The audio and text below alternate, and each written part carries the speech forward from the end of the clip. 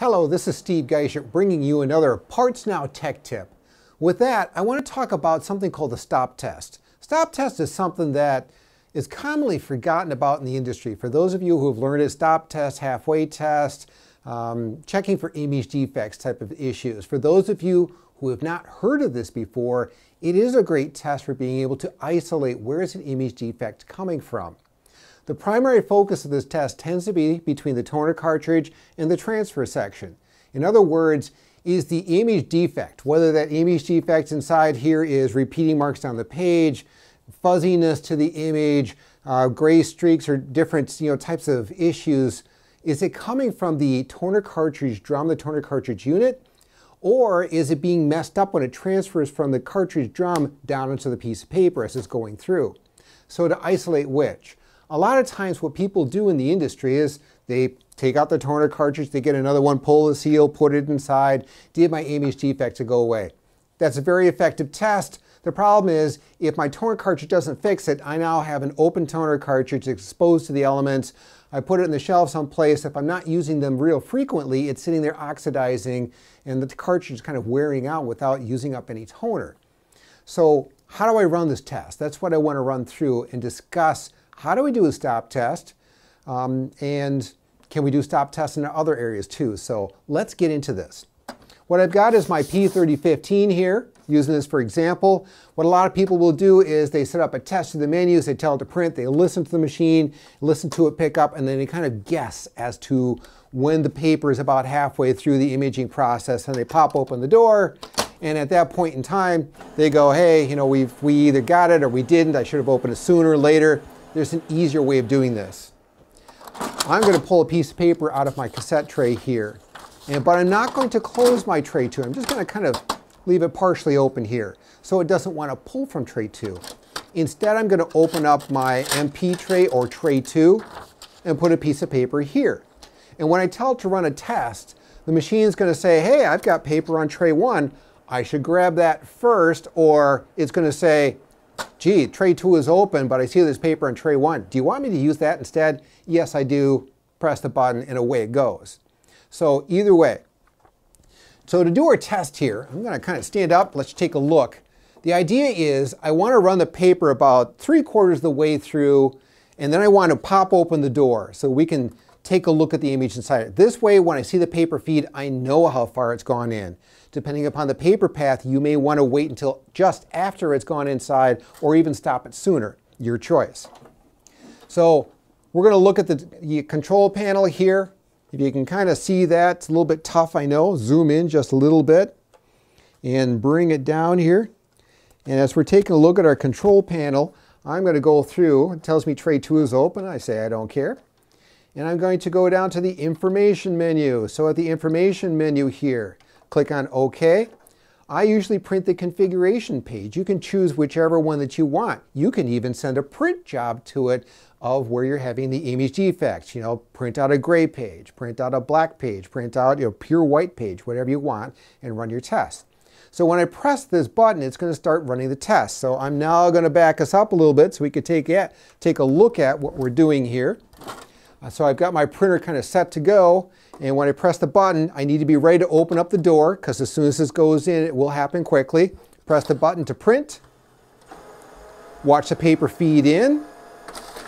Stop it. Okay, so I've stopped the machine when I opened up the door. Trailing edge is right here on this particular machine. There we go. And now I can take a look inside the printer. And as we look inside here, pulling out my toner cartridge, I can now see the image defect or the image that's on the paper there. So here I am looking inside. Do you see the print in there? If this is good enough, I look inside and say, hey, there's my image defect. This is helping me know I caught it. Okay, this is good. Or if I don't see it real well, what I can also do is take this little green tab here, lift this up, and then move the paper forward and then pull it back out. Hopefully I don't smear my image here. I didn't do a very good job at that. But I can take a look and see what does my image look like here now that I've got it pulled out. So as you kind of take a look at my image, do I see my image defect in here? Notice I only caught the top corner of the page or the top 1/4. I could run it further through if I wanted to. More print on the page. Do I see it? So this may take you more than one try in order to get your image defect to show up. So do I see it here? If I do see it here, my next question is it also on the image drum? So kind of backing up the printer here just a little bit. I can now take a look at my toner cartridge drum, and I'm going to bring that out here. Little tough to see, but if we take a look here, you can kind of see that I've got some image on the drum. See right down the center here? That one's pretty bold if I get the angle right here off of the light that's bouncing from it. But do I see an image defect in my print? Here. If I don't see it on my drum, and I may have to try 2, 3, 4, 5, 6 times in order to see if I can catch it on the drum because it's only a short little area here. If I don't see it there, but I do see it on the media, that tells me my image is being created correctly on the cartridge. It's not transferring correctly down to the page.